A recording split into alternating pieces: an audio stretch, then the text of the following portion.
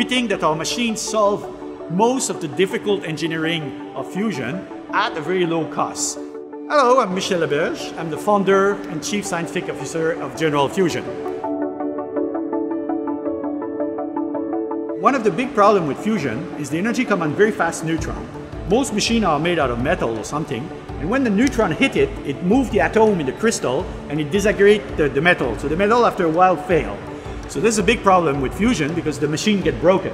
People want to invent a new type of metal that will resist that, but this is a big job and it's pretty slow. At General Fusion, because we have this liquid metal all around the machine, the neutron hit the liquid metal, the atom in the liquid metal, they're already kind of loose. So when you hit them with a neutron, it doesn't break anything. So we don't have it's called the first wall problem, where the neutron match the machine. Another advantage of the machine is that the tritium rebreathing. So we always say that we're going to fuse hydrogen, but that's not exactly true. The easiest fusion happens with deuterium and tritium. Deuterium is one proton with an extra neutron, it's stable. 1 part of 5,000 of all the hydrogen in the universe are deuterium. So if you look at the ocean, H2O, there's lots of hydrogen in there, and 1 part in 5,000 is actually deuterium. So we extract the deuterium from seawater on the form of actually AV water. You might have heard the term before. So deuterium is no problem. However, there's no natural tritium. So this is great. We're trying to use fuel that don't exist. So we have to rebreathe it, make our own fuel. And this is done by the neutron coming out of the fusion hit some lithium. Now our liquid metal will have lithium in it. And when you hit the lithium, it breaks in two, makes an helium, which you let go, and a tritium, which you put back in the machine. Our big advantage is we covered all the machine, totally covered with lithium all around it.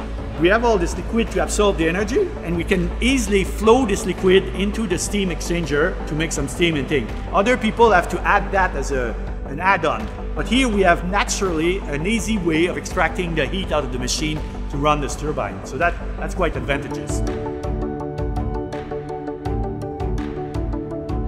Well, one of the big advantages of magnetized target fusion is that we use both advantage of the magnetic field and of the compression. So we use both advantages to make something that's simpler. So the magnetic field prevents the particle from escaping, so we can compress slower. And during the compression, the plasma gets denser and hotter. And a denser plasma, the atoms crash into each other more often because it's denser. It makes more fusion faster. So you don't have to hold it so long to make enough energy to pay for the energy that you put in.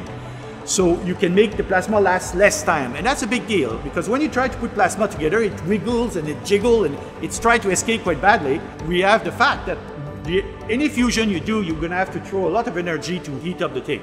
Typically, this is done with superconducting coil, laser, or other expensive equipment. Our energy comes from simple steam-driven piston, so it'll be less expensive. So we think that our machines solve most of the difficult engineering of fusion at a very low cost. And that's why we think it's a good idea.